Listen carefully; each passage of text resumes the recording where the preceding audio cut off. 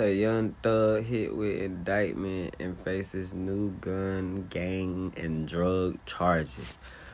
One involving a machine gun as well. This nigga ain't getting a break. They already denied him bond one time. Then they denied him bond 2 times. Guess what? They just denied him another bond for the 3rd time.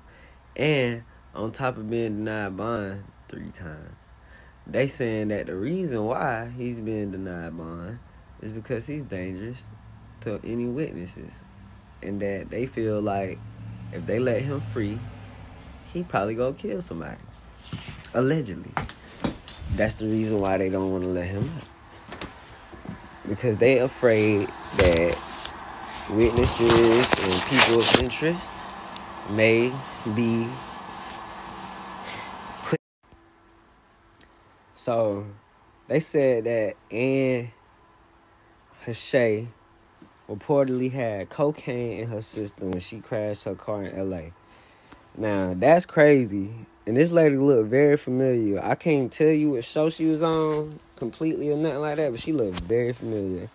You know, hopefully she alright. I don't know the details, but that's crazy. Then you got Warner Brothers Studios still not willing to scrape. They say they still not willing to scrape. Scrap 200 million. The Flash film as Family Stand with lead star Ezra Miller go missing amid grooming claims.